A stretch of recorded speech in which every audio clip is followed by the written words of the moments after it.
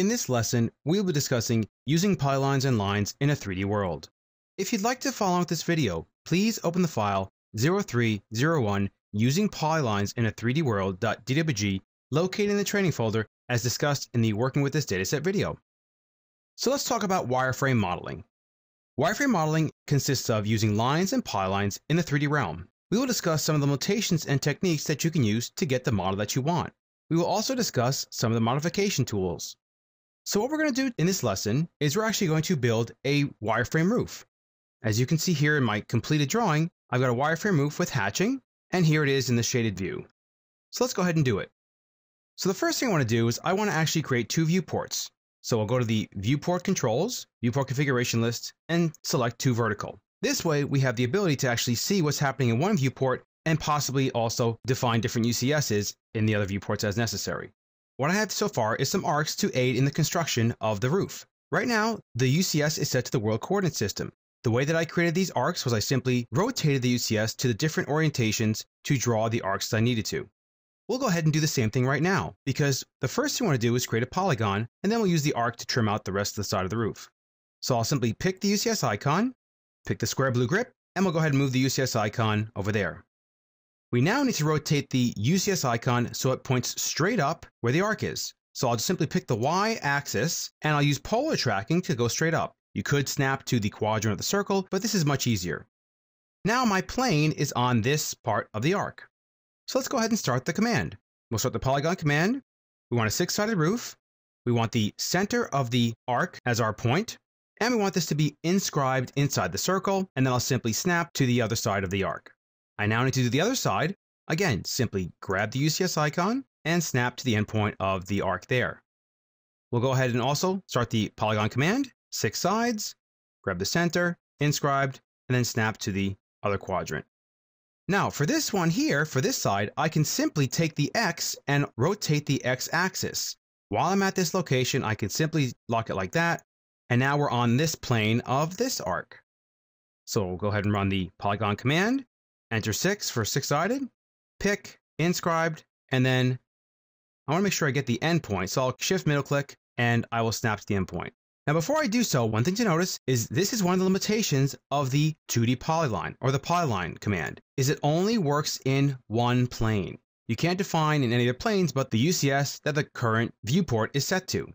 So I'll simply snap here. And again, I'll now move the UCS icon to this location here. We're already at the same orientation, so we can simply move it like that. We'll start the polygon command, press enter for 6, grab the center of the arc here, inscribed, and snap to the endpoint. Now, while we're at this view here, we need to trim out bottom portion. So since the UCS is already set here, let's just start the trim tool. Right over here in the modify panel, I have the arc, press enter, and trim, and we're done. Now let's just see what happens if I start doing this on the other hexagons. We'll start this as a trim, press enter, and then pick. Notice the error that you get.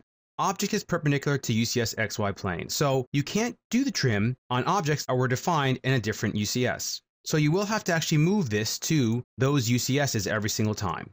We'll start the trim tool, pick, and press enter.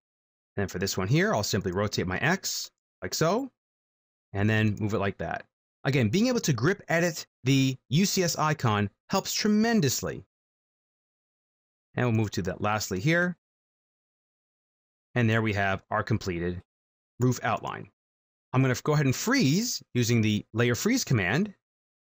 And now I've got the outline of what I want to do. I've changed my coordinate system back to the WCS. And now I'm going to simply use the line command to draw in the wireframe parts for the finished roof. We'll eventually use the trim command to, of course, trim out the parts that we don't want. I'm just pressing enter twice to begin and end the line command. Again, you might have to shift middle click to rotate your view to correctly see the orientation of how you're drafting those lines. Now, the last thing that we need to do, and then we can begin trimming out and hatching, is we need to create some sort of line or lines that we can actually trim out the middle part here. If we look at the completed drawing, we have a completed roof where this part here goes all the way down to there. So what you can use is actually something called the 3D polyline command. The 3D polyline command is similar to the 2D polyline command, except it allows you to change the Z direction. so you can draw a line all the way through the different vertices as you need to. The 3D Polyline command is in the Home tab, Draw Panel, and we have the 3D Polyline command. You can also type in 3P if you're a keyboard type person. I'll grab the intersection of that line.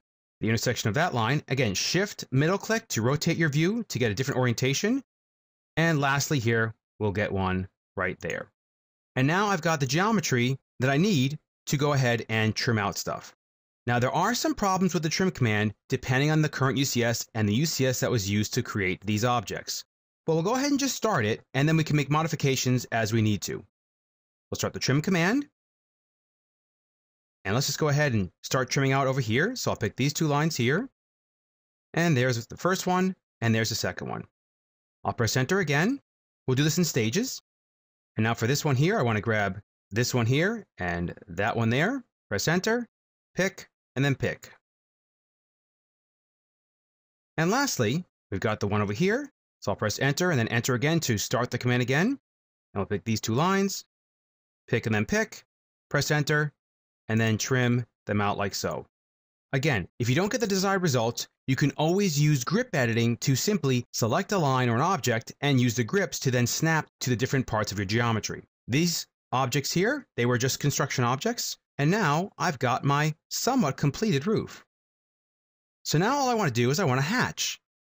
So hatching works just like the 2D Polyline command in that you cannot simply hatch and expect it to work. You have to change the UCS to the correct plane. So I'll go ahead and select my UCS icon. I'll pick over here. We'll go to the midpoint of this line here. My X is correct, but my Y is incorrect. So I'll pick the Y axis and snap to the midpoint. Now we'll start the hatch command. I want a brick type hatch, so I've got the ARB 816. And we'll go ahead and just hover, and you should be able to pick points. Sometimes you don't get the desired results, but I'll just go ahead and click right here, and we've got the correct hatching. Press enter, and now I'll go ahead and move my UCS. We'll go around the building here. So we'll pick over here, I'll snap to the end point of this, and let's go ahead and do the top of the roof, pick the UCS icon, pick the Y, and we'll snap like so. Now we can hatch again. Pick over here, we've got what we want. Pick over here, we've got what we want. And then we'll pick over here. To get this side of the roof, we'll pick the Y-axis and rotate it to that direction there. Now let's go ahead and see what happens now. Let's go ahead and hatch. I'll click in here. Notice how you get an error that says closed boundary could not be determined. So you may get some instances where this happens. Don't panic. Don't undo. Try and redraw stuff or draw a shape on top of this. You can use the select option here and watch what we can actually do. Now what I'm going to do is I'll make sure that I have selection cycling turned on. Because what this allows me to do is that it allows me to pick different objects on top of other objects. I'll go ahead and click here. Notice how the icon for selection cycling appears, and I want the line. So it selects the line. We'll pick this one here. Again, don't start panicking, even though you might see some funky results. We'll go ahead and pick this object here. Still not seeing what we want. We will in a second. And we'll pick here. I want the polyline. And then now, as you can see, it has completed and figured out the area that we want to hatch. Press enter and continue hatching. So again, even though you may get undesired results, you can use the select object option to get the hatching that you need. We'll click over here, and there's our hatching. And then we'll pick over here and keep rotating around.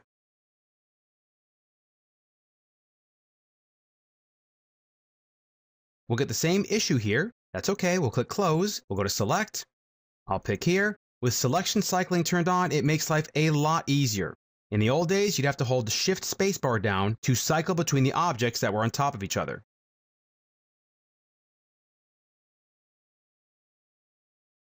What's really cool too is that even though my UCS is over here and it's outside the views area, by default, it puts it down to the lower left corner and you can then pick it as you need to. So I'll move it to the midpoint here, put the Y there, and I'll put the X there. Pick. Same error, no problem, pick select, and select the objects you need to create the hatch.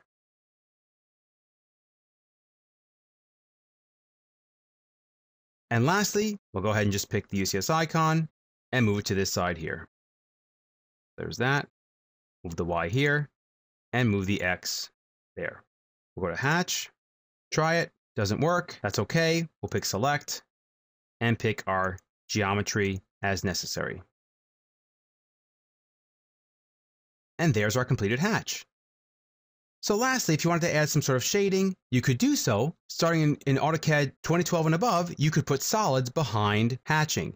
In previous versions of AutoCAD, you'd actually just create a separate solid hatch. So I'm going to go ahead and select this object, one of my hatching, and this is a nice little tip here if you've never used these tools before. Right click and then choose Select Similar. This will select all the objects on that layer with the same settings.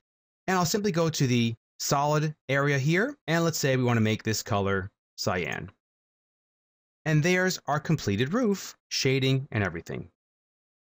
Now, if you wanted to plot this, we haven't gone over plotting yet, but we will in future videos.